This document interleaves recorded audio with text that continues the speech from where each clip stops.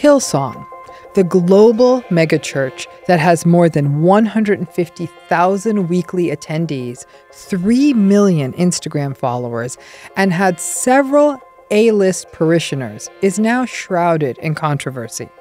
The church that made religion hip has faced allegations of financial and sexual abuse and fired their most high-profile pastor, Carl Lentz, after his extramarital affairs were exposed. This organization that billed itself as progressive and inclusive came under fire for its lack of acceptance of the LGBTQ community. Several reports claim that only those who fit the script were truly welcome, and their slogan of "You belong" came with an unwritten tagline, "Only if you do as we say." TV series, news articles, and podcasts have done deep dives on the allegations against Hillsong. This week, there is yet another documentary highlighting Hillsong's transgressions.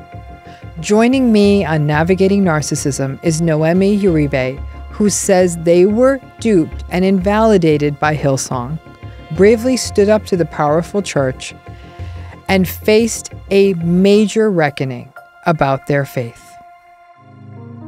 This podcast should not be used as a substitute for medical or mental health advice. Individuals are advised to seek independent medical advice, counseling, and/or therapy from a healthcare professional with respect to any medical condition, mental health issue, or health inquiry, including matters discussed on this podcast. This episode discusses abuse, which may be triggering to some people. The views and opinions expressed are solely those of the podcast author or individuals participating in the podcast and do not represent the opinions of Red Table Talk Productions, iHeartMedia, or their employees. So, Noemi, it's such a pleasure to have you here. I had the real pleasure of watching you initially in one of the Hillsong documentaries. It's really nice to meet someone who, in such a brutally honest way, related your experiences in Hillsong. Thank you so much for having me, and I am ready to go on this journey with you. So, yeah, I want to make sure that today we understand your whole story. So let's start at the beginning. What role did religion and faith play as you were growing up? It played the biggest role, I think the only role, the only thing I knew. I was born into Christianity, more specifically a fundamentalist Pentecostal apostolic church. So my grandpa converted to this church.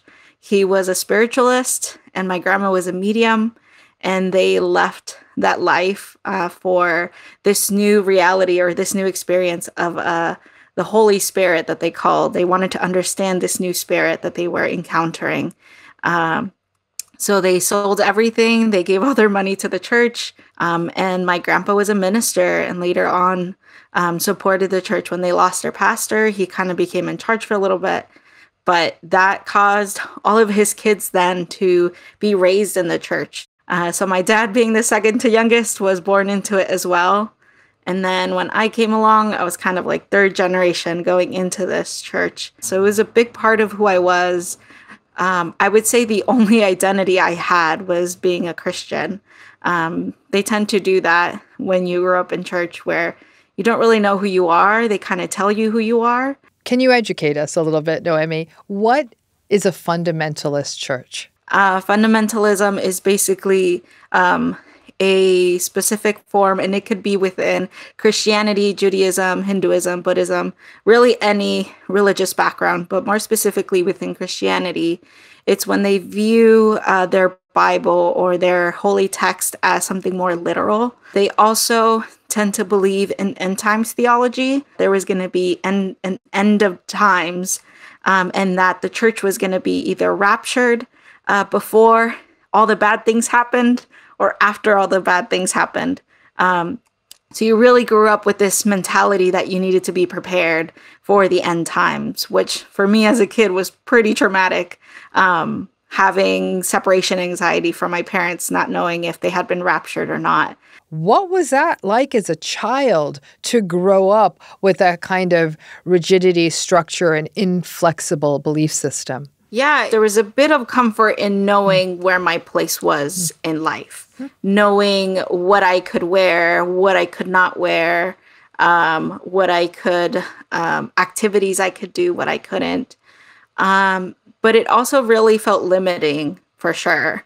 Once I started to grow up and have more of a personality, realize that I was queer, that's where I started to push the boundaries and realize that the boundaries were not very big. Like, it was a very small and enclosed space that I was navigating. So really, it was, to give you examples of things I had to navigate. I was not allowed to wear pants. So I could only wear skirts that were below the knee. My shirts, I could not wear like a spaghetti strap or something thin. It had to be cover my shoulders. I was not allowed to cut my hair. I wasn't allowed to wear open toe shoes. If I walked into church, I had to wear a head covering. And so that was like a pretty big thing where you saw a lot more rules for women than men. Usually for them, it was don't wear shorts to church, don't wear anything too tight. But that was pretty much it. They could do whatever they wanted. And often the responsibility was on the women to not have them fall. And what that means more within that church context was don't have them look at you and see you in a lustful way and kind of like think of you naked. And so it was really frustrating because it was like, okay, my knee is going to make them think about me naked. Okay, that's kind of disgusting. It's so interesting to hear what you had to say about, as a child, there was a comfort in knowing what was expected of you. Like, there was no ambiguity, right? Children do well with that. As much as they might push back on a bedtime, there are rules that actually it gives children a safe base. But then children turn into pubescent kids and into adolescence. And at that point, they go through something called individuation. The adolescent is trying to become their own person. And that adolescence and fundamentalism seem like those two things are never going to go together, because the adolescent, by definition, is trying to sort of become more autonomous, to separate away, to become their own person. And in essence, fundamentalism is saying no. And then on top of that, Noemi, you realized you were queer. Something you had to know was not going to be accepted in this space. When was that, when you realized you were queer, and what was that process for you like psychologically? I knew by the time I was about 4 or 5 because I had a crush on my preschool teacher. She was cute. So I knew really early on something was different. As I started to grow, I was probably around 6 years old, 7, when my brother got married. He's the only brother I have. And I remember he brought my sister-in-law to our house so we can meet her. My mom was like, "Oh, you're the best daughter-in-law I have." And she laughed and was like, "Well, I'm the only daughter-in-law you'll ever have." And so they were laughing amongst them. And I was kind of just like thinking like, wait, why? Like, why can't I marry a girl? Like, why does it only have to be boys? And so that's when I started questioning like marriage or love within two people. And I quickly learned as I got older, because I never voiced these. It was never a vocal thing that I asked my parents, but I quickly started to realize within the system that it was Adam and Eve, not Adam and Steve, or that it was that God had created these two people because he wanted them to be complementary and their reproductive systems fit together like a puzzle piece. So that's all the language they would use for us as kids. And for me, it was a quick reminder that, oh, these two puzzle pieces don't fit together the ways that they're talking about. That means I can't do that, even though I have feelings for that particular puzzle piece. It was pretty eye-opening as I got older to realize that. They were very, very vocal with their homophobia and their view of LGBTQ people being, some people would use language like pedophilia. This experience for anyone still, sadly, in the world, is that for a child, for a young person to recognize that they're queer, it's not easy. It's not easy. However, in the context that you were in, Noemi, it at some level must have felt impossible. I mean, this must have been really psychologically challenging. Yeah, so it really was, because I came to realization that I couldn't be all of me, that I had to put on this mask in order to fill the qualifiers of what people were looking for. I like to tell my mom that the church I grew up in really taught me to be a great liar. And I felt terrible, the fact that I had to have this mask on the whole time because I was being told that that was bad. Well, what I'm hearing is that if you lived honestly and authentically to who you were going to lose everybody. Yeah. And I ultimately did once I didn't care anymore, once I gave it up and said, I don't want to do this anymore, because if I continue to do this, I will not last. And a lot of young people don't last. And when I say last, it means like suicide ideation. This show is called Navigating Narcissism, and that frame is just to understand how these sorts of themes and dynamics show up. And what was being asked of you as you were coming into your own, knowing who you were, recognizing you were queer, at a total level, almost everyone was being told, if you're not being exactly who we need you to be, then you're going to have to do something about that. Basically, who you are, who your true self is, doesn't work. And that right there is the core of all narcissistic parenting, actually, that the child is never seen for who they are and never cherished and cultivated to grow up to be their own person and to feel that they're loved unconditionally, that their true self is a valued self. And what we know is that when that happens to a person in childhood, the vast majority of times, as that person comes into adulthood, they experience anxiety, a diminished sense of self, a lowered sense of self-worth.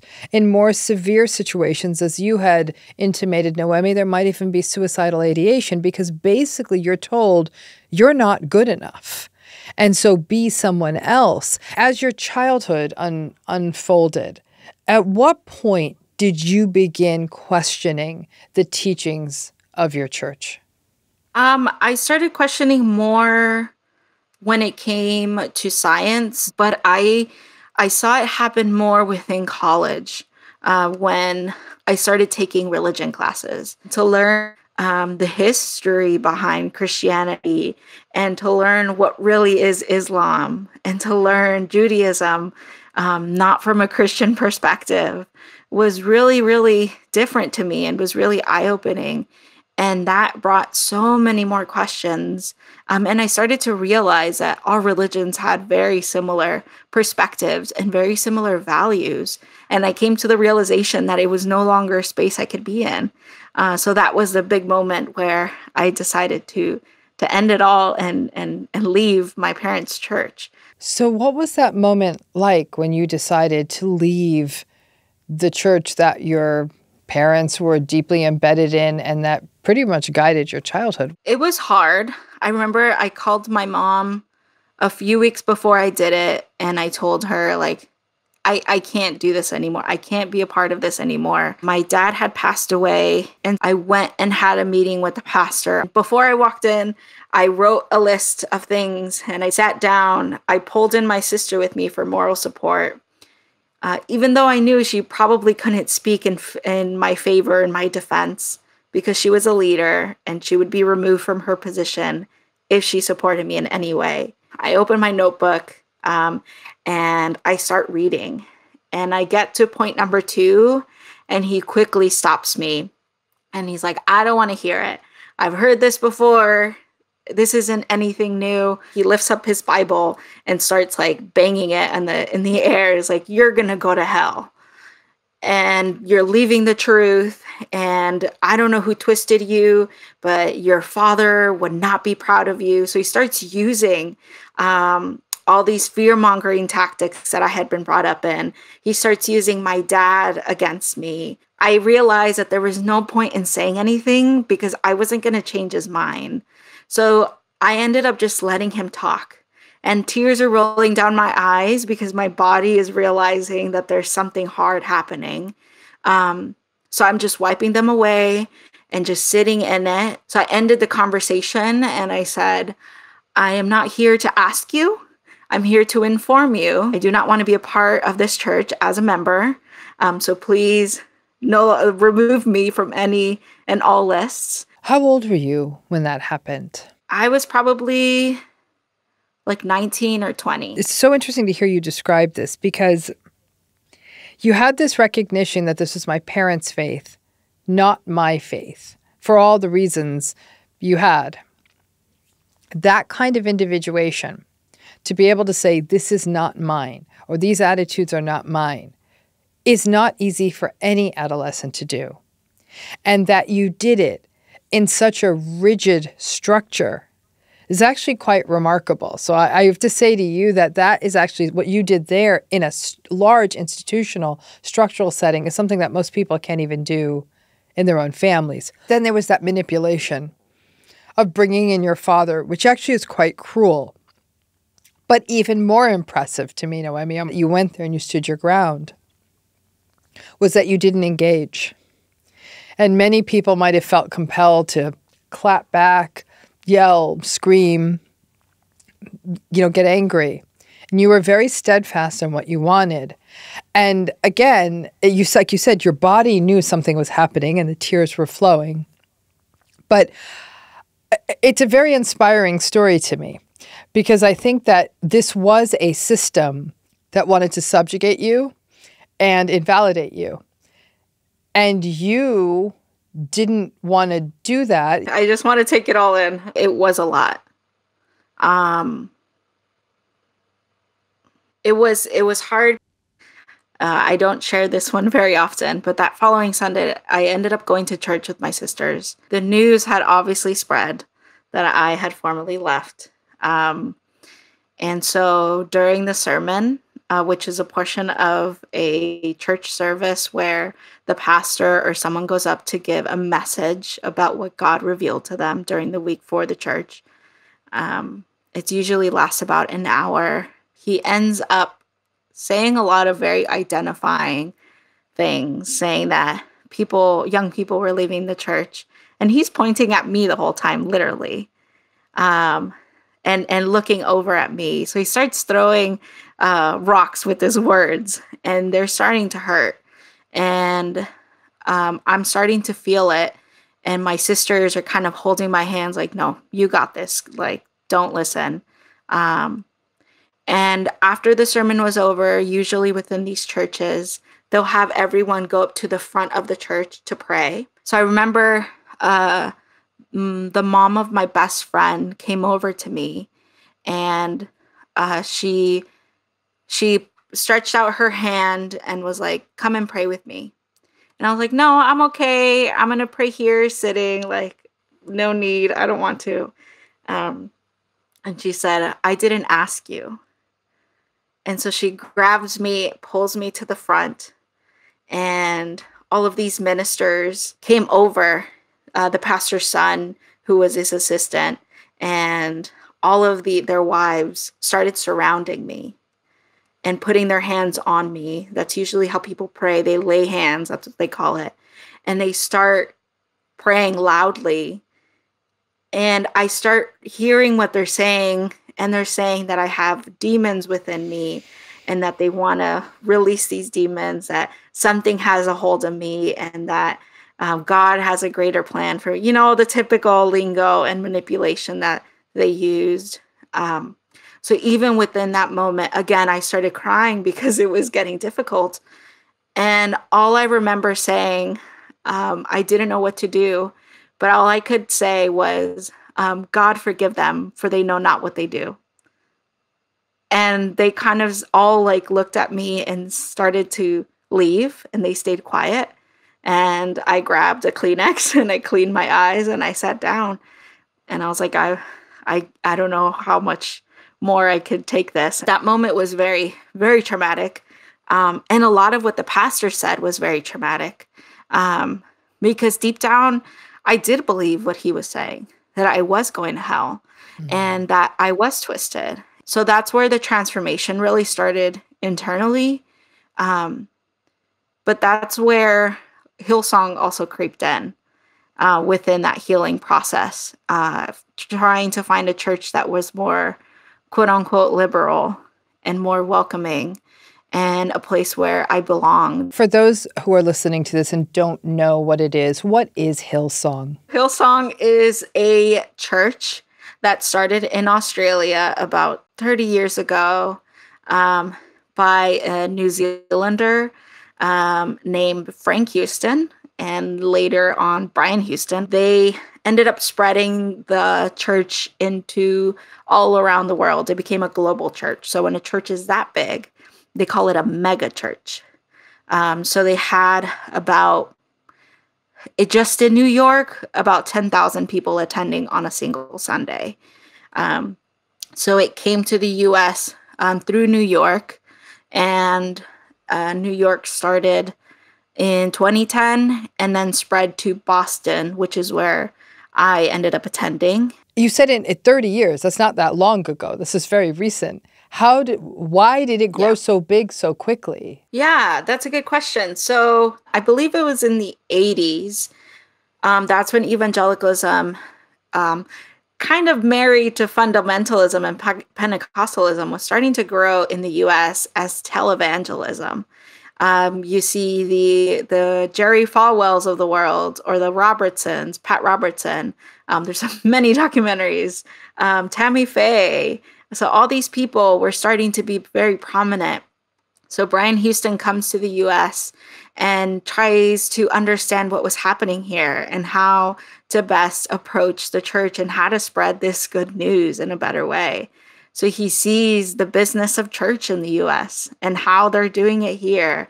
And he takes it back and transforms a local church that was steadily growing into this more fast-paced business. So, okay, if a church is a mega church, are the people who are listening and showing up giving money? Because I'm trying to understand the business model here. Yeah, for sure. So within the system of Hillsong, and just in Christianity as a whole, the concept of tithing is very, very common, very used. I would say within 95% of churches.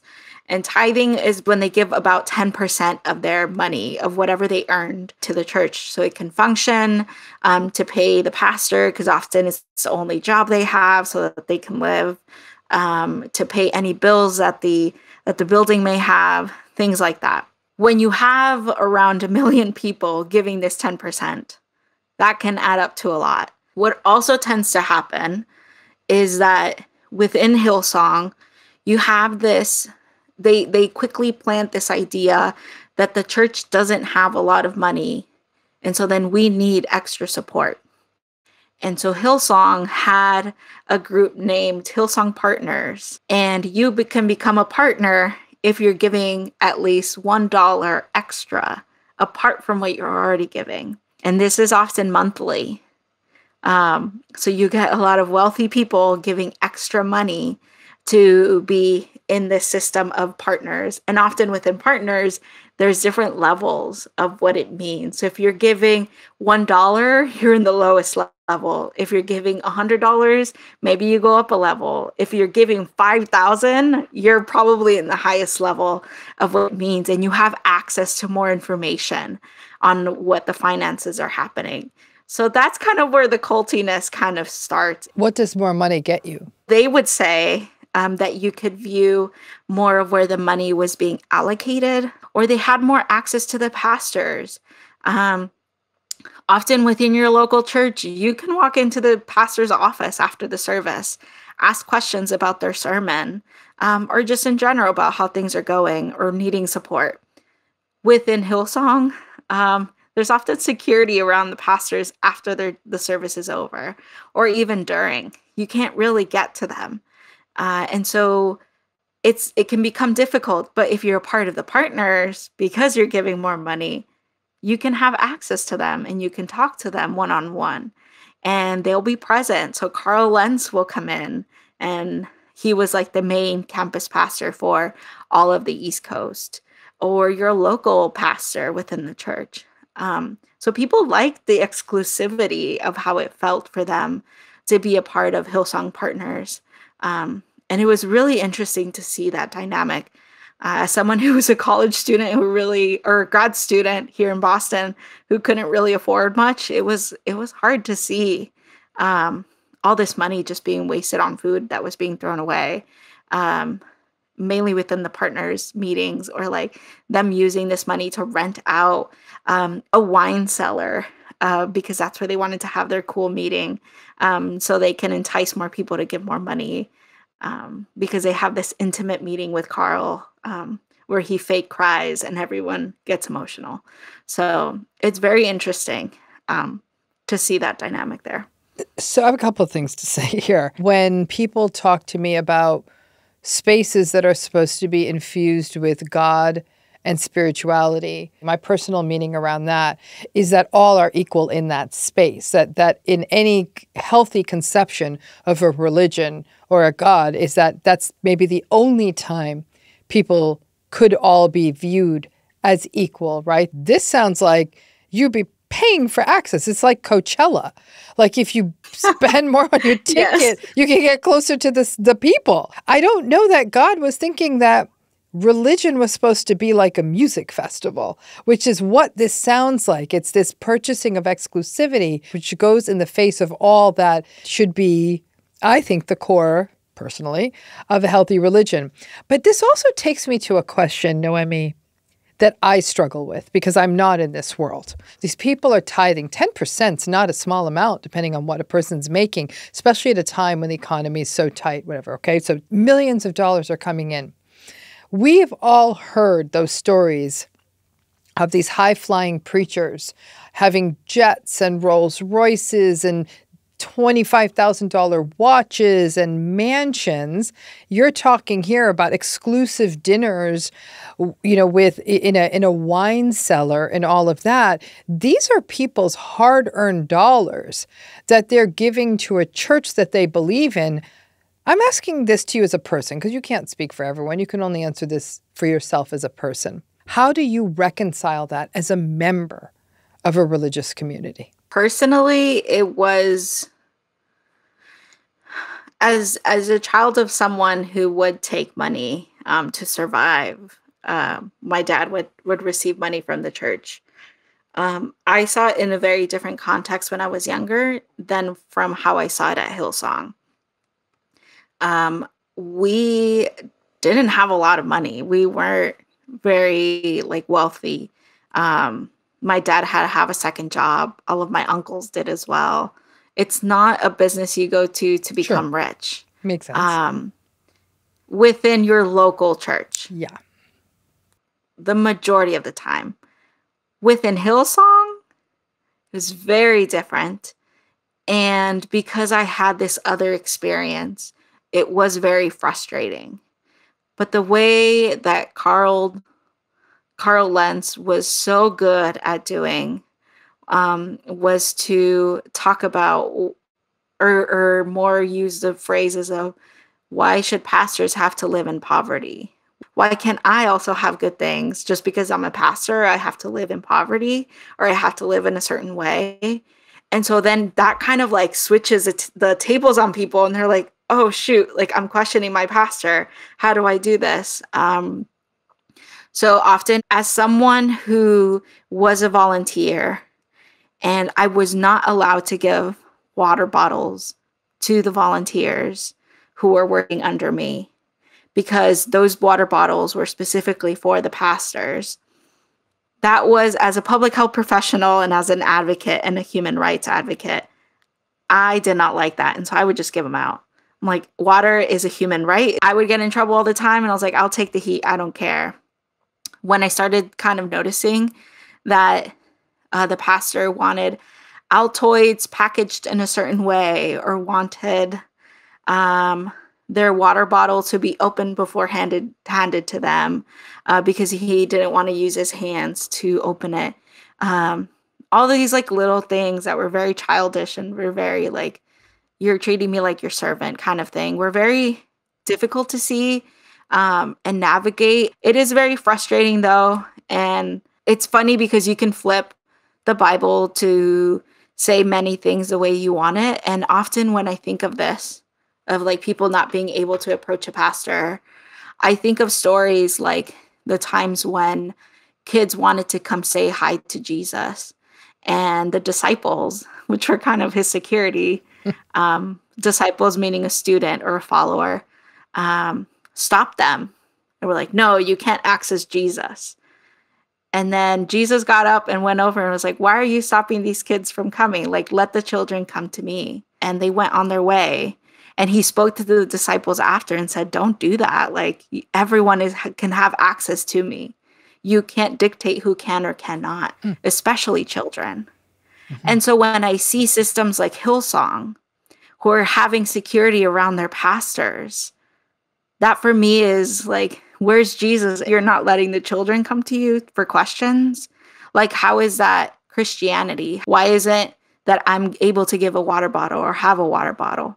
Why is it that you can wear Supremes, but I'm having to like not know where my next meal was coming from? Well, I think I have many things to say about this. What I'm hearing is entitlement, right? You've got all this money coming in, and the so-called pastor, the so-called direct line to God, as it were, is saying, well, why can't I be wealthy? Why can't I have the fancy clothing or shoe items? Why can't I have the expensive dinner? Why can't I have a nice lifestyle?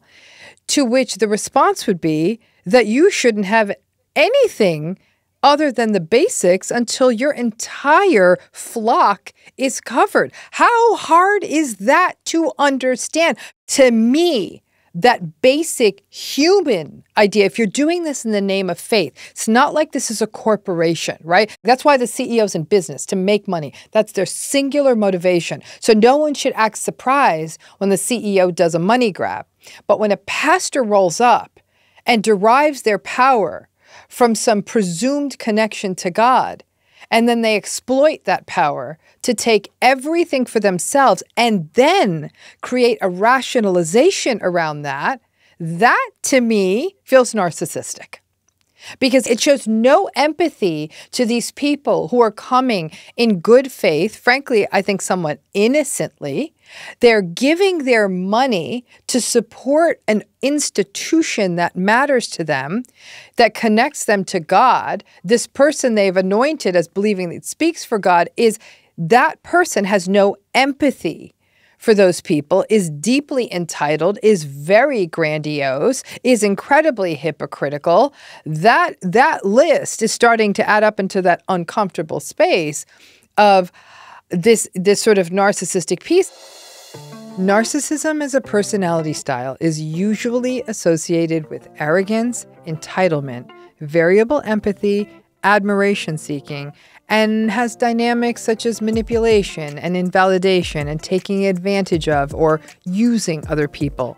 However, it also has different ways of showing up, and a type of narcissism we often don't explore is something I call self-righteous narcissism, and is a sort of rigid holy roller narcissism, a sort of self-serving morality, using this morality to shame, judge, and invalidate other people, and wearing two masks of seeming love and acceptance if someone plays by the rules, and quick dismissal and rejection if they do not. This self-righteous narcissistic style shows up in religious communities all the time.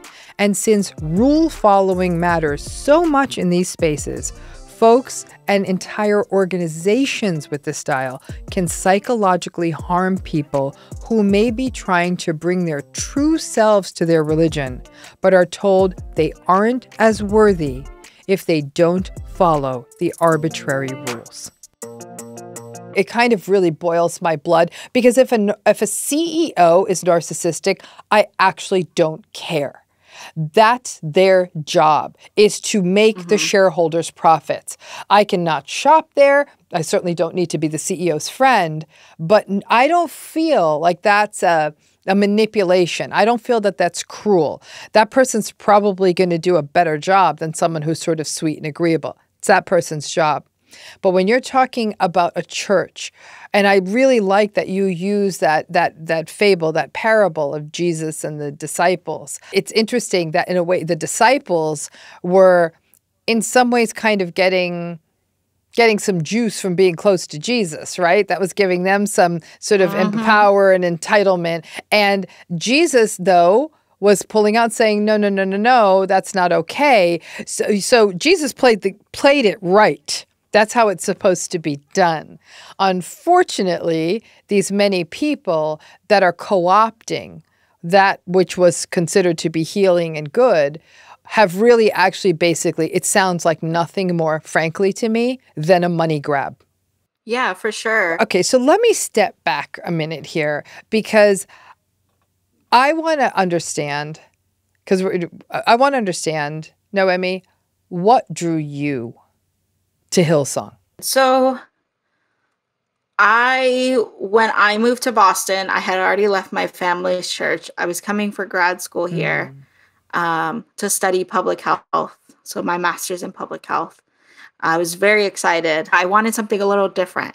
I was also looking for a church that was welcoming of all people, regardless of political background, regardless of how they grew up. Like, I wanted a place where everyone was welcome.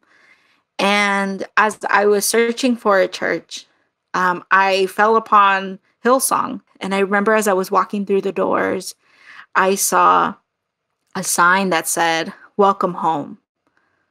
And when I read that, for me, it was, oh, wow, okay. Well, a home for me is where everyone can come in as they are, because a home is a safe space. A house is just a building, but a home is something you create. So I want to be a part of the creation of this home.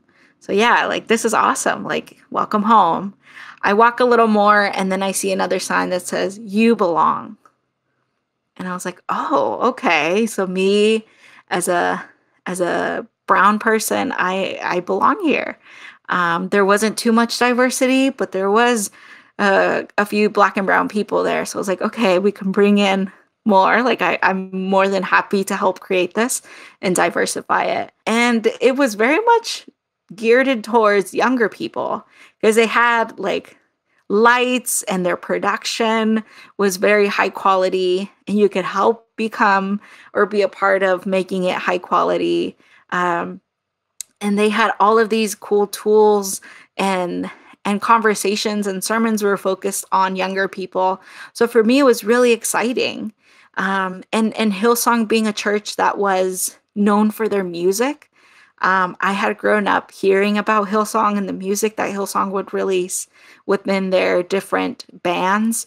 For me, it was really cool to now be a part of the church who was developing that music that I had heard about growing up. So it was a lot of that, a lot of finding a place where I could fit in Boston, but also a place that I thought was racially diverse and that I thought was welcoming of everyone. And you also believed not only were they going to be accepting of you as a brown person, but as a queer person. Yes. At the time, I was still questioning. I was not openly questioning yet. I started doing that a year into me attending Boston. But yeah, when I saw "Welcome Home, You Belong," I thought it meant everyone.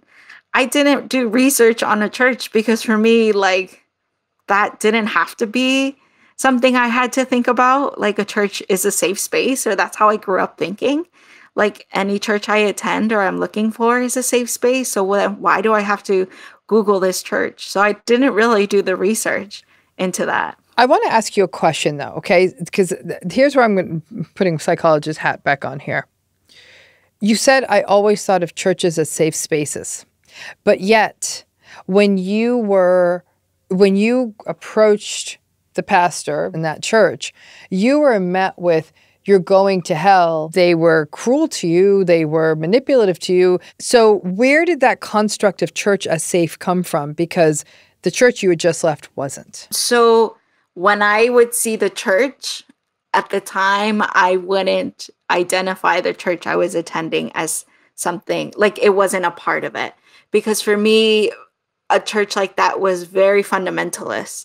So to find a church that was more, quote unquote, welcoming and liberal was a safer place than what I had grown up in. You wanted it to be okay. You're in a new city. Church, God, all mattered to you. And the symbols in the space, welcome home, you belong, we use on this podcast that the sort of frame of what happens in these kinds of manipulative relationships is we also find ourselves wanting it to be okay. So you were betrayed by one space. You were. I mean, I think it's fair to say that anyone who has been devoted and is coming into their own and you're met with, you're going to hell kind of thing, that's a betrayal. And with that betrayal having happened and now moving to a new city, you're going into this place, this one will be different.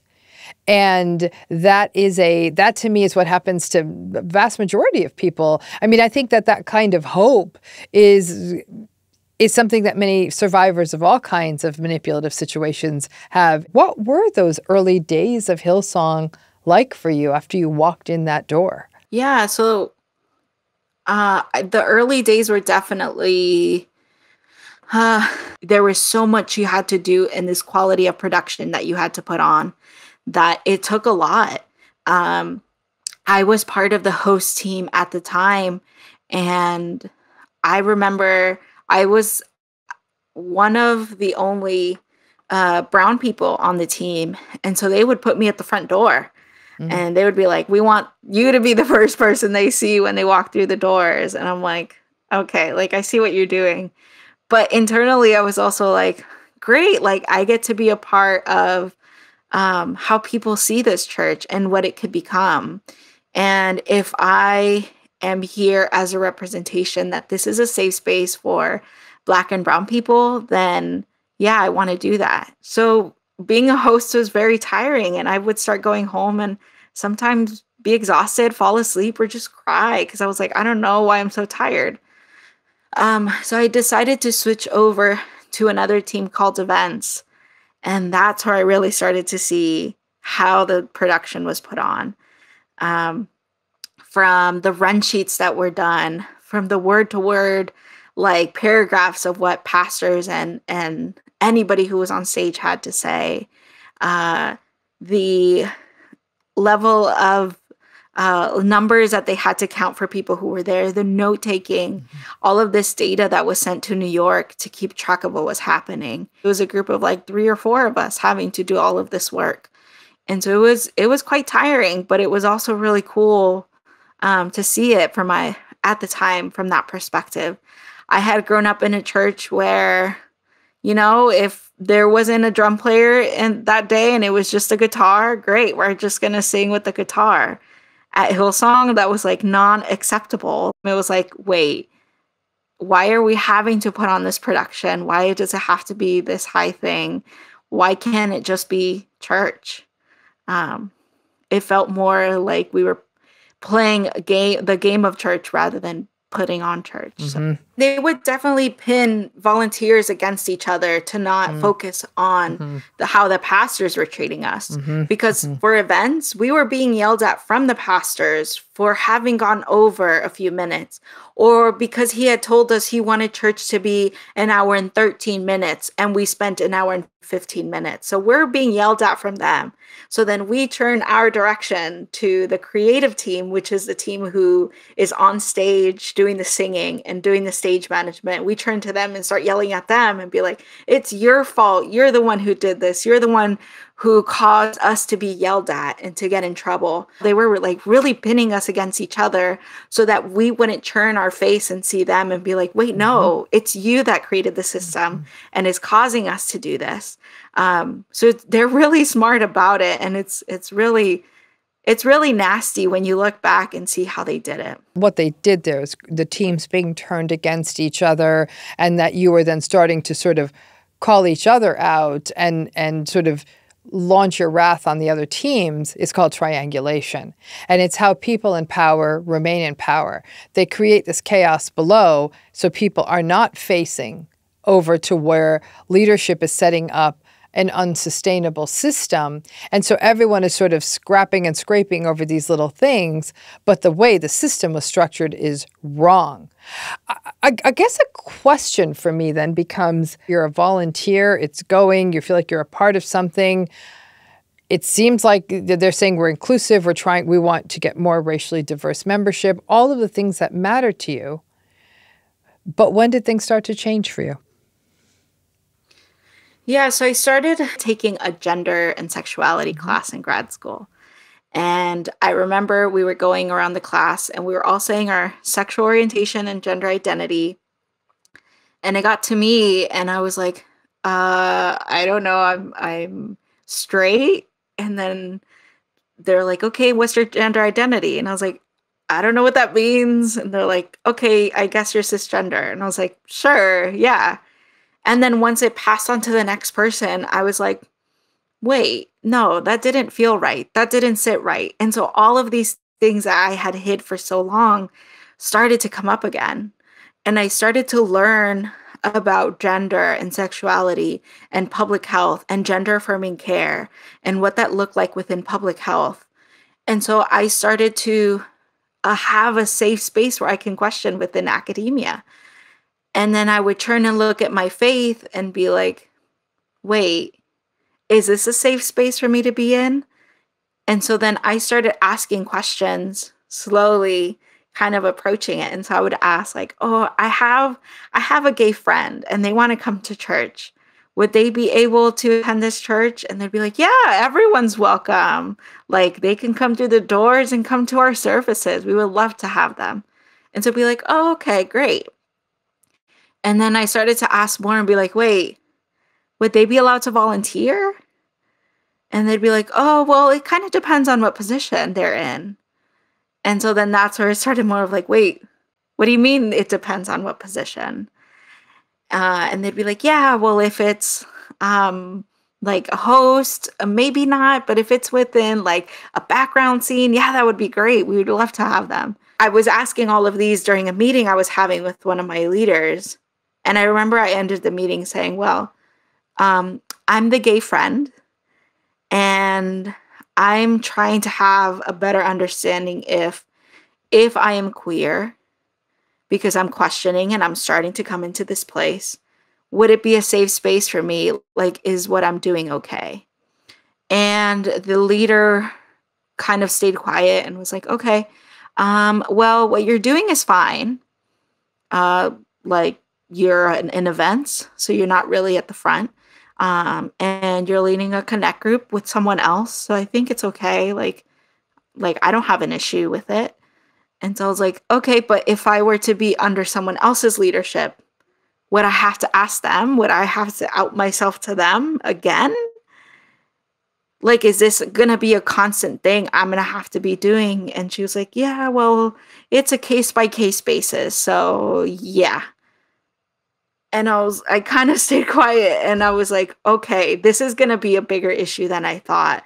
And so I started asking myself more and more questions of was Hillsong going to be that for me? I also decided to come out to my mom at the beginning of 2019. And the day I did it, my mom obviously didn't take it well because she was a part of this other church that was openly very homophobic and believed that gay people and queer people were going to go to hell. And so that was what she said to me over the phone, because that was the safest place I found for me to come out to her. And so the next day I went to my leader's home and I told her, like, hey, like I came out to my mom last night, so I'm a bit tired. I haven't really slept. And so when I get there, I walk in, she's folding laundry and she sits down. And I had told her over text, like, I don't really want to talk about this. I'm still processing. As I'm sitting down, she says, why did you feel the need to come out to your mom? And I kind of just stare at her and I'm like, well, like, it's a big part of my identity right now. And I want to like be able to have her acceptance or at least have her know. And I don't want to be hiding anymore. I've been hiding my whole life. And she goes on to say, well, isn't identity elusive? And I was like, oh, well, it can be, but like, no, like, this is who you are. And then she's like, well, shouldn't your identity be centered in God? Like, shouldn't you identify as a child of God first? And so then I look at her as a Black woman and I tell her, wait, do you not identify as a Black woman? Because when you're out on the street, people don't see you first as a child of God. They're going to see you as a Black woman. That's just the reality of where we live. And she kind of gets quiet and was like, well, no, like, I identify as a child of God first. And I'm like, wow, like, I wouldn't be able to do that. Like, my ethnic identity is so big within me. It's a huge part of who I am. But that isn't bigger than this other thing that is my sexual orientation and my gender identity. So we kind of start having this debate back and forth. And I realized that she wasn't a safe person to go to. So I stopped the conversation that day. But the conversations kept happening as new things started to arise within the church. So I started to have more questions. I started to be more vocal within social media. It got to the point one day where one of the pastors approached me and asked me to no longer post on social media because I was a leader in the church. And how could it be that I was posting that kind of thing if that's not what the church believed in? And I looked at him and was like, I'm sorry, sir, but no, you cannot tell me what I can or cannot say. This is not a cult. And if it is, then I'm going to leave right now. And so I really set the boundary there. And I was like, so we were constantly in debates. It was starting to become like very much a back and forth with him and her of what it meant to be, to identify as queer, and them constantly trying to convince me to identify as a child of God. But you went to that first pastor, your pastor, it sounds like, in confidence. So how did other people find out? Yeah, I told her in confidence from the start. She ended up telling the rest of them. So she outed me to them. And I only found out towards the end when I was in meetings with one of the pastors. He asked, I was going to be assisting him with some like admin stuff. And he wanted to meet with me. So I was like, sure. So we end up going to this coffee shop. And whenever a pastor says that you're going to go to a coffee shop or meet up there, it's often never a good thing. So we end up going to his coffee shop and he's like, who is Noemi? Tell me about you. So I tell him all about me. I don't mention the fact that I'm queer because I didn't feel the need to. I just told him about my family, like my religious background, like anything that really pertained to what I was going to be doing. And like, I didn't want to talk about my queerness. And he kind of was not happy about that because he was expecting me to say more.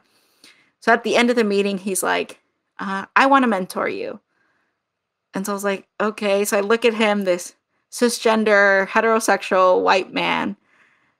And I'm like, you want to mentor me, a brown person who's questioning their identity, their gender identity, and is clearly queer.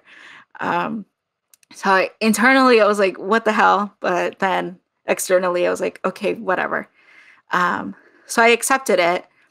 The next meeting we come, and he asked me, what is something that is holding you back from giving it your all at Hillsong? So I start thinking of whatever bullshit answer to say. And I end up saying, well, Carl Lentz did talk about a bill that was passed in New York on abortion. And it's really frustrating because he's giving unfactual information to the congregation. So really that as a public health professional, I cannot stand by that. And I believe that regardless of your faith, people should be given every option available. He's like, is there anything else? And I kind of like stay quiet, look down a little bit. And then he's like, it's the fact that you're queer, right? And I look up and I'm like, wait, I never told you. Like, how did you find out? And he's like, oh, like I spoke to that leader that you told the first time. And I was like, oh, okay, I see what's going on here. So that part of me started to I was very frustrated that she had done that. And I started to connect the dots as to what had happened throughout my whole journey of me having this conversation with her. While I was having these conversations with her, I was having a mental health crisis. Being in grad school is hard. My family not accepting me, my mom literally condemning me again to hell. So I was reliving that past trauma. Having my church not know, like, if they were going to be welcoming of me, and then coming to that realization once again that the place I had chosen and I thought was safe wasn't safe. I ended up having to admit myself into a psychiatric hospital. The first time while I was at Hillsong, under the mentorship and support of this other leader who was being told what to do by this other pastor who wanted to mentor me. And so all the dots start connecting, and I'm like, wow, okay, I see what was happening then, and why she was telling me that instead of going to my therapist to read a devotional about waging war against your brain, that anxiety was a war you needed to win, rather than something that could be maybe medicated if need be, if it's at that level, or that depression was just the devil bringing you down. Instead of saying, no, maybe there's something deeper happening. Maybe talk therapy or medication could help. And I was very privileged to have had a pastor who was qualified, who knew what to do. In my life, she was my best friend's aunt. And when I was in the deepest part of my mental health crisis, my best friend from grad school got me on the phone with her. This pastor was a Black lesbian pastor in a city close to Boston. And that phone call was very different from what Hillsong had, how they had approached my mental health crisis. She quickly heard me crying and in this space of how I had been viewing my mental health and having suicide ideation. And she quickly said, wow, it sounds like you're having a really hard time. Have you ever considered having a psychiatric evaluation? So she quickly understood her limitations as a religious leader and knew that it was important to then consult professionals in that field to give me the support that I needed. So I immediately saw the stark difference between her as someone who was qualified, who knew how to approach mental health crisis, and someone who was not qualified and was told to have me read devotionals and pray the depression away and wage war against my brain. So it was these two very stark realities of what was happening around me. And seeing that this other pastor who was affirming of me and was helping me through this crisis went to go visit me in the hospital and give me spiritual guidance. The other people at Hillsong never showed up. And when I came out of the hospital that following Sunday, I realized very quickly that they wanted me to go back to being this volunteer, producing at the same level I had done before, not realizing that maybe my brain needed a little bit of time to settle back into reality. So all of these things were coming into realization. And I started to really look at it all and say, I don't think Hillsong is a good space, is a safe space. Mm-hmm. I don't think Hillsong is a home. Mm-hmm. No. And you know what unfortunate is that it's such a tragic parallel process for you. You were once again sort of betrayed in a religious space. So this place you've gone to be home, to belong, that they betrayed your confidence by the one pastor who you likely felt a sense of trust with because she is a woman of color. I'm going to tell you, as a woman of color, that when we look to someone based on their minoritized status and then we feel betrayed in that space, it hits harder. Because there was a presumption of trust there that does get sort of doubly violated. In essence, kind of what they were calling mentorship sounded like indoctrination. How can we turn you into something different? And you, once again, were being invalidated for who you were. And you'd had the experience of coming out to your mother. She was not happy about it. That's an invalidation. You had grown up with invalidation. You were experiencing it again in this space. And there's even, to me, something, Noemi, invalidating about knowing that you're being chosen to be the greeter at the front of the church for a form of tokenism. That is a form of invalidation because you're not being seen as a whole person. So all of this piling up, that, through whatever divine mercy there was someone in your life who did see this, because this much betrayal and this much invalidation, you better believe it's going to end up in a mental health crisis, especially when you're not calling it as such, right? I really, as a psychologist, want to highlight the courage it required to check yourself into a psychiatric facility.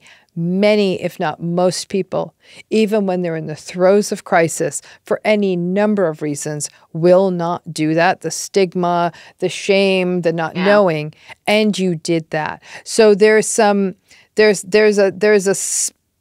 steely spine within you that's giving you resilience at these significant moments. Because if those crises go unaddressed, Noemi, the consequences can often be quite catastrophic. So, I think that that's an important message to get out there too, is that when it starts feeling that bad, is to go in there and get that help. So you did end up leaving. You decided, no, I don't want any part of this.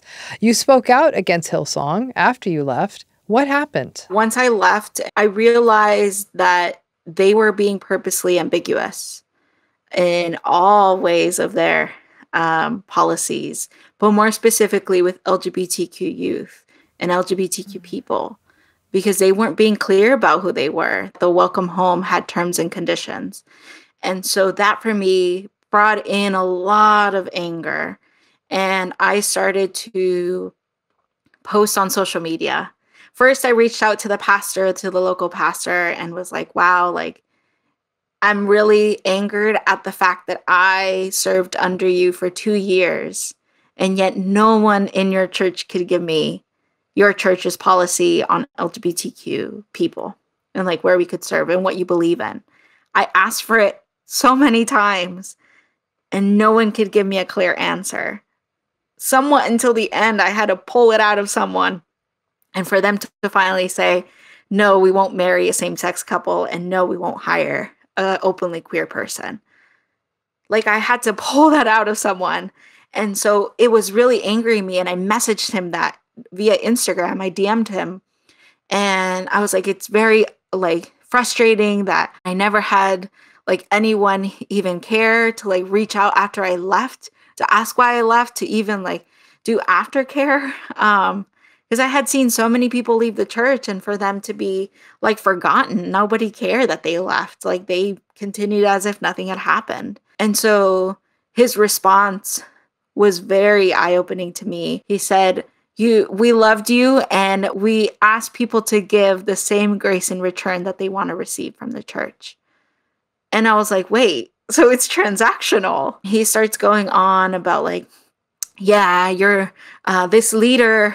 I thought they were working with you throughout this process of you navigating your queerness. And I was like, wait, I never even told you. Now you're outing yourself that you knew and you never cared as well. And so that for me was another eye-opening moment that I was like, okay, this was all interconnected. And I also felt really off about the way he spoke to me, because it was sounding very gaslighting, manipulative, disregarding anything I had said and putting it with, we loved you and have grace for us. And for me, it was like, no, that's not how things work. So I screenshotted those messages and I ended up posting it on social media. Before I posted it, I said, this is not the way pastors should act. I'm going to share something very personal. And it's very sad to see that some leaders think that this is okay to talk to the people who worked under them and to their parishioners or people part of their congregation, that believe that they could use whatever language and gaslight and manipulate them. Within seconds of me posting it, and I tagged him in it, he replied to me very mad saying like, why are you using your social media to call people out or to talk to people like this? Like, this is so disrespectful. Like, I would never use social media in that way. And I look at him and say, like, I tried to have a conversation with y'all. Y'all didn't listen. So I'm going to use any means necessary to get my voice out there. And he didn't like that. And I quickly started to see all of these other leaders looking at my Instagram stories and checking everything. And it didn't end there. Like, they were checking every day for like almost 3 weeks, going in, checking what I was posting, checking where I was at. Like, and so that for me started to get a little scary. And at the same time, I was receiving people responding like, yeah, get him. Oh my God, finally someone is saying something. But all of that was starting to get to me. And I started to get what we call on social media as trolls, people who create fake accounts to send you messages. So I was getting these troll messages that were very intense and were getting under my skin and were like really starting to hurt. And I started seeing myself fall back into this mentality that I had gone in the same pattern that had happened back when I went to the psychiatric hospital the first time. So because I was getting scared, because I noticed my mental health going down again, and I was exhausted of having to navigate this, I ended up admitting myself once again in 2020, just a year later, in order to ensure that it was a safe thing and I prevent anything from going and becoming worse. Your experience shows that a system that's this toxic, populated by toxic people, engaging with them, you will always get sick. So, to post and have that kind of a battle, they're purpose built for this kind of thing. They can go to battle and not feel anything. It's what that conflict actually really, people who are very antagonistic and manipulative, they really thrive under that. But for somebody who's not built like that, especially in the era of the troll and all of that, is that advocacy work often means making noise. But if you're making noise and speaking out against a toxic system or toxic people in that system, they will come for you. And if you're not built for that, you will get sick. My question then becomes, faith has been a part of your life since the day you were born. And it has been some of the highest, brightest moments of your life, and clearly some of the bleakest. Altogether, how have these experiences affected your relationship with your faith? Are you part of a church now? That's a good question, and I laugh because there really isn't one now. I don't attend a church. I find church triggering, meaning that if I walk in and I see a certain type of like word or service or any like smoke, because they would put on smoke or certain lighting, it's a little triggering, and I feel very uncomfortable, and my body's like, get out, this isn't safe. So yeah, I don't regularly attend a church. I don't go. I haven't gone.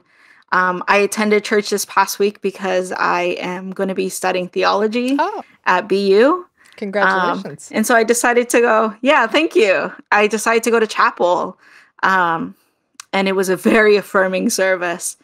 And it was very liturgical, and I found peace in that, in the fact that I knew what was happening, but I didn't believe what they were saying, but I could respect where they were coming from because I understood. But yeah, personally, I don't believe the ways I used to now more than anything. I've gotten more intrigued and curious about my Indigenous identity. My grandparents on my dad's side were Indigenous, and they converted to Christianity into that fundamentalist church, and they left behind everything that they were. And so for me, for someone to have been colonized and assimilated the way they were, I want to do the work of going back and learning who I am and who our people were. We didn't survive colonization from Spain for us to go back into it. So correct. I want to decolonize my faith and deconstruct it. And so I would view myself more as agnostic now. Wow. So if there is a God, or if there is something out there, I wouldn't view it as like this being or someone that uses he, him pronouns. because I feel like it's beyond pronouns or beyond the binary. And so it's something humans really can't comprehend, because we can understand what we see. And so that for me is more like I find divinity in nature. I find divinity in other people. If people are made in the image of God, then there is divinity within us. So I find divinity within others as well, in the good side of them. Well, you've really come a long way then in who you are in terms of your faith, and you go in there and you grapple with theology, which obviously is very different than fundamentalism or evangelical kinds of approaches, but really this divinity that pervades everything. That's a huge departure. And after going through all of that, and you suffered, you really, really suffered, I do believe that coming back from a toxic relationship is a form of decolonization for everyone, because it's really sort of a pushback on oppressive systems. But for you, it's much, much more pointed than that. So I guess I'll put this out to you as a conjecture, since you are studying theology. So let this be your exam question for the day. What is the healthy way to organize a religion? As someone who's experienced and studied a bit of religion, and comparative religion, I don't know if there is a healthy way of doing organized religion, because, personally, I haven't had that experience, and I would hope that church, and I'm going to use this as a very different perspective of church. Church is a group of people, is a community. So for me, a church is where the people in this community have their needs met, because that is what Jesus was looking to create, something that was liberating for all, where they could have heaven on earth. And so if there is a form of organized religion that is seeking to do that, that is providing for everyone in the community, because back then they would all put into a pile of money and they would divide it up. It was a form of like socialism and communism and all of that, but they were all having their religion, their needs met. And that's who Jesus was. Like, that's what he was preaching. That was the form of liberation, because they were living under an oppressive system, which was the Roman Empire. And that's the story that he's telling about their liberation and how to find liberation of the mind within a system that's so oppressive. And also fight back against that system that was politically like oppressing them. And so that for me, if there is a religious institution today that does that focuses on fulfilling people's needs completely and is doing a good job of advocating for them, then that is a healthy way to do it.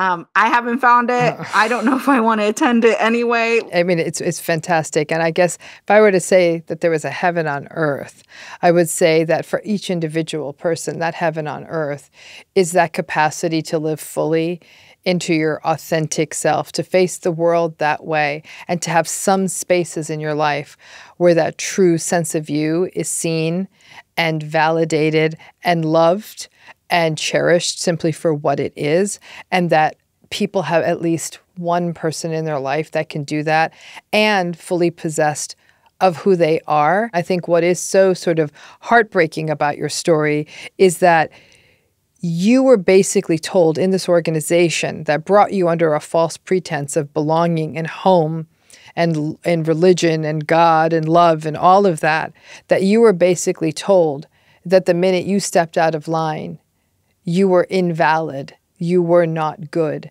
And to me, that's just pure destruction. And that it happened in an organization that had got so much traction all around the world and no accountability, no responsibility. Frankly, that makes me sick, because that is the ultimate invalidation, to do it from a place where people, again, come in with such vulnerability and to turn whatever our faith-based relationships are with earth, with nature, with God, whatever it is, and to literally devolve that into a transaction. I am so sorry you went through that. I really, really am. This week they are releasing another documentary series about Hillsong, where we're going to hear more about what happened. Can I ask you how you feel about that? I'm going to say something that Brian Houston would always say. There is more. He always said that there is more. And there's always going to be more when it comes to things coming out. But I hope that the folks who were a part of it receive the care and support that they need after it. Because it is not easy to do as someone who's done it before. And I applaud them for doing so. So yeah, amazing. There is more. There is more. Well, right there. That's a lot to say. You've basically left the church. What about in the rest of your family? Like you've made such a big arc of change. What about others that you've been close to? Yeah. So 2020 quarantine was a blessing in disguise. I had the privilege of quarantining with my family in Arizona, and they finally got to see me for me. They realized that nothing had changed, that they just knew a little bit more about me with this other side of me coming out. And they got to ask questions and really wrestle with what the church had done. Because by this point, I had already left and I was speaking out while I was there. And so they had a very eye-opening experience and decided to stop attending the church. More specifically, my mom and my sisters. My brother still attends, but my mom and my sisters had had enough. They didn't agree with the fact that it was not inclusive of everyone, the ways that they had treated me. My mom, during one of the last conferences she went to, got on stage and said that the church needed to love queer people more. Go, Mom! The church ostracized her and she ended up leaving. And I was like, wow. You felt a little bit of what it was like. So, but kudos to her. It took a big deal to do that. And so now she's super happy for me in my relationship. Is realizing that queer people can have healthy, thriving same-sex relationships. And so, she loves my girlfriend, and she loves my sister's girlfriend, who also came out later. I love this. So it became really cool. My brother's still navigating with understanding it all, having his daughters be also still within it. And, I wish him the best, and I set boundaries for my own safety. But my family is great, and they're doing great. Well, so what I really love about this story is that your family found its way back to their true selves. I mean, I think it can sometimes be a real process to get to those unconditionally loving spaces. The real blessing is that you got there. And so, to me, the real divinity in the story is that a mother got to reconnect with her child and see the beauty of her. So I really thank you for that. That's a stunner. Thank you so much, Noemi. So here's my last question. Okay. If you were walking down the street again in Boston and saw those same signs on a church that said, "Welcome home," and "You belong," what would you do? I would probably run to a store and grab a poster board and a marker and say, "Terms and conditions apply." That's it. Mic drop. We're done. Noemi, thank you. And maybe that's what's so unfortunate, is that when we're talking about love and religion, terms and conditions need not apply. So I can't thank you enough. I've learned so much, and thank you and for teaching me in such a clear way. There's words I've never understood. You really debunked those. So thank you. I'm so happy for you and your mom and your sisters, and I'm just so happy for all of that. So thank you for giving me that kind of heart uplift too. Here are my takeaways from my conversation with Noemi. First, controlling and invalidating systems like some families or religious systems do not want people to bring their whole selves. Healthy systems do. Any kind of invalidating relationship, whether with a person, family, or institution, requires you to check your identity and authenticity at the door. And this carries a psychological cost. It's not as simple as just giving in and then everything is fine. Noemi experienced several major mental health challenges, and anyone who cannot show up as who they really are may experience despair, depression, anxiety, physical health issues, and a sense of existential discomfort. In our next takeaway, when we are looking for something new, we need to make sure we figure out what didn't work with the old. Noemi, as a young person, took the courageous step of stepping out of their childhood church and was searching for something better. And at that young age was still coming into their own identity. And sadly, as they were working through all of that, fell into a system that once again would not support anyone's true self if it didn't work for the church's brand. When a person is young, this is still being figured out, which is why there is a greater vulnerability to repeating cycles. Similar invalidation from a childhood religious community being repeated in Hillsong. As we get older and hopefully settle into our identities, we may get better at that discernment. But it does mean taking a minute to do what Noemi actually described as deconstructing. In their case, it was about faith. But this deconstruction process is about staying in touch with ourselves to protect ourselves from repeating cycles. In this next takeaway, a theme we observe in invalidating systems of any kind, whether it is a family or institution, is often a discouraging of seeking out mental health services. In Noemi's case, they were discouraged and it became about being better at faith. In other cases, families may tell people it's all in your head or don't share your problems with strangers. The more toxic and dysfunctional a system is, the more it is concerned with its own preservation and less concerned with the health and well-being of the people within it. This is a dangerous setup because delaying mental health services can mean that a person's mental and physical health can deteriorate more precipitously. For this next takeaway, Noemi's story actually raised a form of gaslighting we don't talk enough about.